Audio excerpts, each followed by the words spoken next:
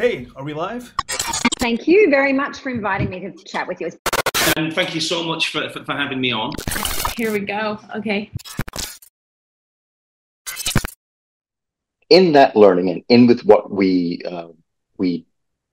came up with for the next stage of Toolkit, which is our software platform on premise, we decided to go and work with you on a hybrid system. Now, again, hybrid system means it's got elements in the cloud, it's got elements on premise, and the whole concept is that, whenever a network outage goes down, so someone runs a mall and, the mall just randomly decides to cut the connection out to the outside world, you can still run operations, right? And that's what our secret sauce is. We definitely have put a focus on making sure that no matter what, your little universe is still there, it's still doing its job, and you can still trade. Elements do obviously suffer because of network connectivity. Like, for example, balances don't roam to another store. That makes sense. I mean, it's not got a connection. But in this universe where we work together, we came up with a really, really awesome hybrid system. You tend to see hybrid systems in high-stake sectors, finance, government, military, where, you have to have systems up no matter what is going on around you. What have been the key learnings for you guys in our partnership? How have our collaborations shown you new and exciting things? I think the collaboration we've had with you was quite unique, Andy, at least for my team. I mean, we might have had similar experiences elsewhere, but right. For our region here, and I know you're global, and this is relevant, but it's the fact that we were helping you with your core business applications, the actual applications and that you made available to your customers. We were not doing back office work or purely migration work, etc. There was a direct impact or a direct visibility to whatever we were working on to your end users, your end FECs, right?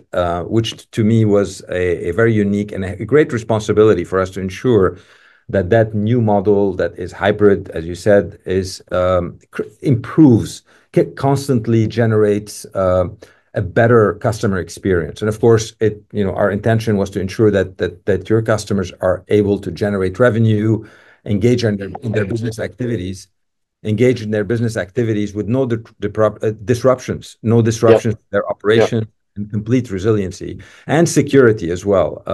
All of these elements of a properly architected business solution were needed to be there. But on top of that, we were very cognizant that what we were doing was something very unique because it affected a very broad segment of your customer base. And we wanted to make sure that we are creating something that had not just from a technological point of view, it was sound, but it also was something that it had an element of enhancing the customer experience.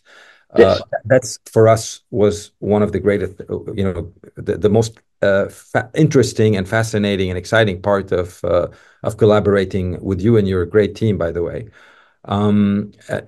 That's what I would say for me was not to mention your team, yourself and your team, who were incredibly well, I would say, versed into the activities that we were doing, extremely sort of not only collaborative but knowledgeable enough to be able to take that solution and then enhance it as you go forward in your providing services to your customers, which is fantastic. Thank you. It's easy for us to say that we went on this path of digital transformation where by and large, when I come across people, in my sphere of network who talk about digital transformation, generally speaking, they're talking about, making the big, bold move to the cloud, right? And I think that's a very, very, very, very sensible, and lots of people are doing it. However, the needs of our business and what we had to achieve were subtly different. So, I'm really glad that we partnered with Amazon because not only were they open to this new way of working with regards to, software outcome, but also the level of experience and the level of problem solving. They weren't looking at this and saying, okay, we're web guys, this is way too hard, I'm out. There were some really, really interesting dialogues, some really, really fantastic architecture that was developed. So for us, the upskilling of my team, mentored by some of the best at Amazon, was peerless. It was an absolutely incredible experience for us all. So yeah, no, big kudos to you and your team.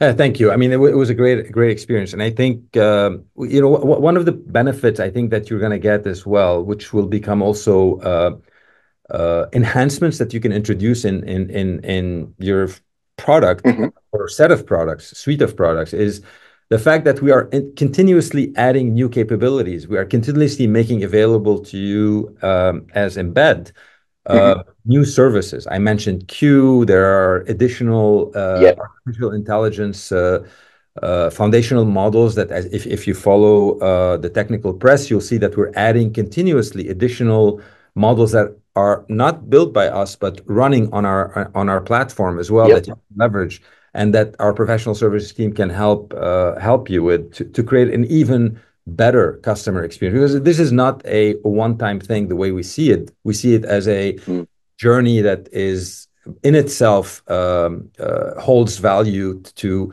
continuously introduce new and great things to the experience of your customers, right? Customers. Yep. And you know what? I'll add to that as well. I think as new technologies come along, it's very, very difficult for even a moderately sized organization such as ours to actually invest strong time into R&D and to growing knowledge base, right? Yeah. What tends to happen, again, speaking from experience, working in various different sectors throughout my life, was that a new technology would come out. People who are interested in the technology, but not necessarily with any experience with adjacent technologies, leap on board. They implement it. They don't generally implement it particularly successful, and the project fails. It's kind of sidelined, right? Some sort of vestigial lump of code that they tried, many, many moons ago.